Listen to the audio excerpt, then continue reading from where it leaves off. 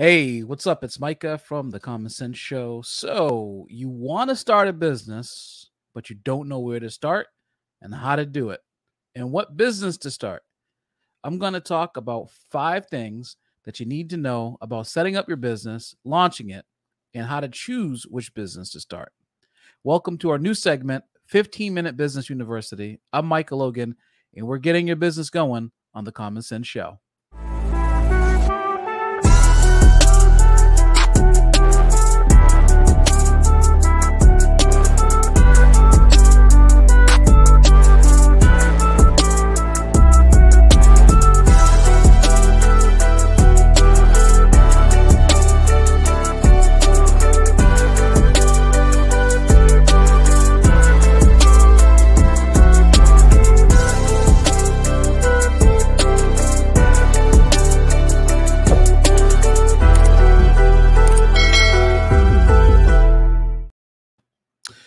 All right. Welcome.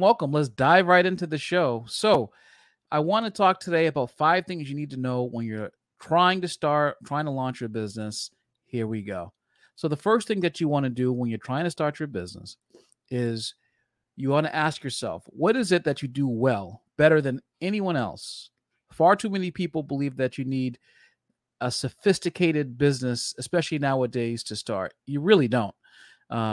If you're the best floor waxer in your town, you're the best at hanging pictures, putting up televisions, it doesn't matter what the business is. What matters more is that you create some business that can generate serious cash. So the first thing in identifying which business to start is identifying what it is that you're good at. What it is that you yourself actually do better than anyone else that you know of.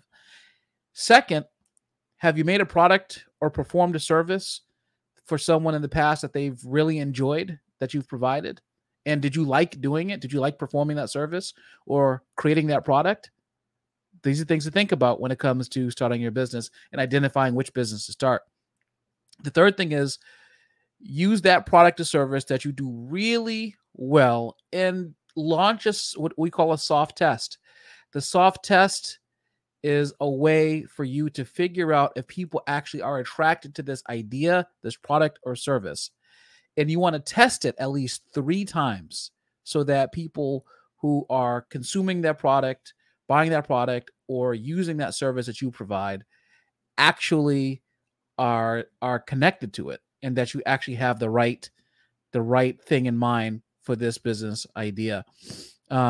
So this is how you funnel your business or your interest into something that can actually form a business. So many people go from, I have this idea, I want to drive around and give poodles fades in the back of a van.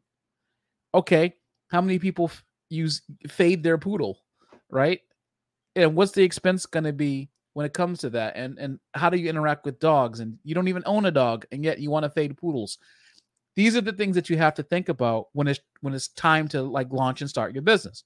So identify what business you want to start by first identifying what you're good at. Second, have you made a product or perform a service that people said, hey, you're actually good at that? And third, if you do it really, really well, test it at least 3 times. The second thing you do after you have identified this idea of a product or service is that you want to research and you want to test it. Once you've narrowed down your business idea that you want to research, that you've researched, you want to go launch into a research portion, the research portion of your business idea to see how many businesses in your area are already doing what you want to do and where in your area do they actually do it. I want you to note, though, that just because there are businesses that may already do what you do, it doesn't mean that you shouldn't open a business that's a like business.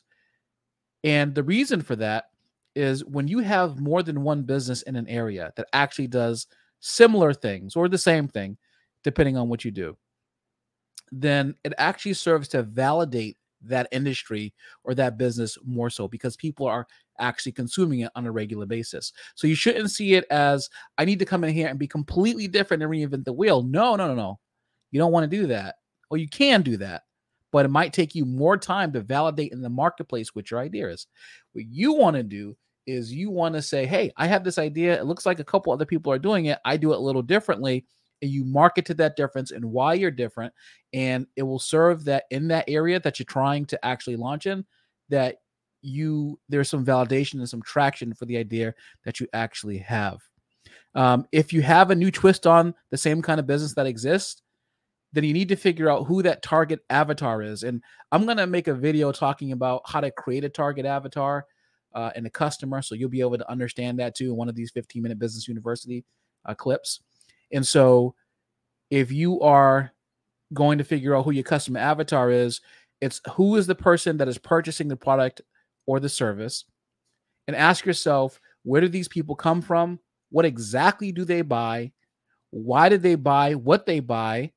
Do they buy what they buy more than one time?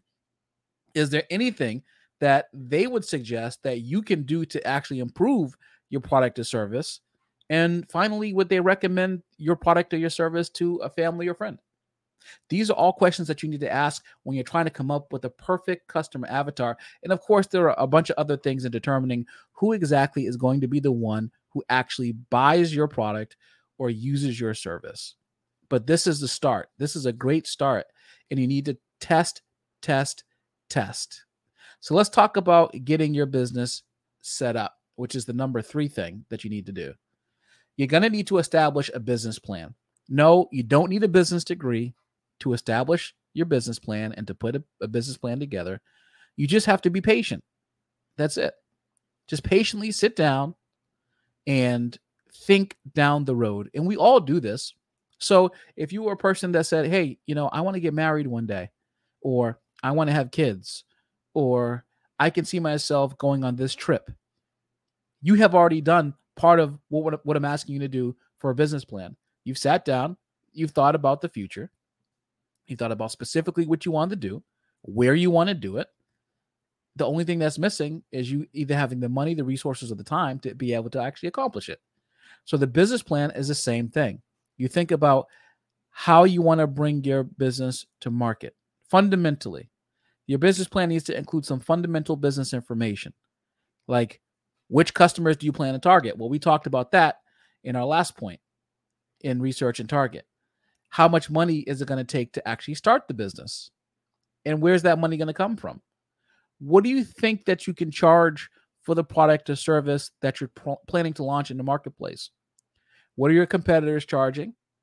What are customers paying in your area? And what exactly have people purchased that product or that service from you in the past? How many customers do you need to sell in order to replace your income? Side hustles are great, but if you're looking to actually be on your own and be a business owner, what you need to do is think about how much money you need to bring in at the top. Let's do an example. You need to bring in $1,000.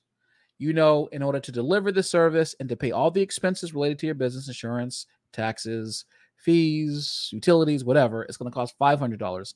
At the end of this transaction, there's a $500 left over. That $500 left over will replace your income. Okay, so what is it that you need to charge up here and to earn so that after expenses, you have enough money to replace your income at the bottom end?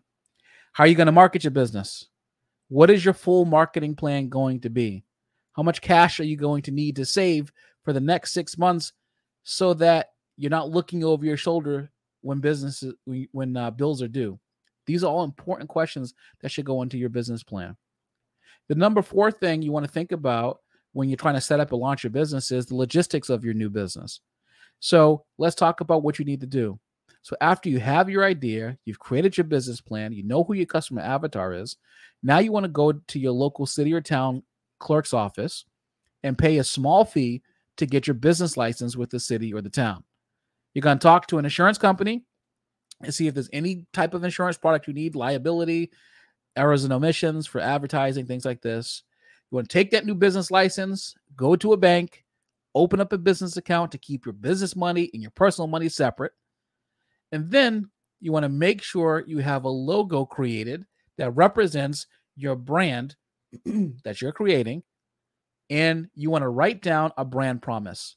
Now, your brand promise is what your business will deliver to the marketplace. That's what your brand promise is. Then after you write down your brand promise, you next want to create marketing materials, business cards, signs, and a website that all align with your brand promise. All the visual displays on all those marketing things basically show an illustration of what you're promising the public that you're going to deliver to the public. And the number 5 thing is obvious. Launch a business. You don't want to move too fast when you're doing this, of course, but you don't want to move too slow either.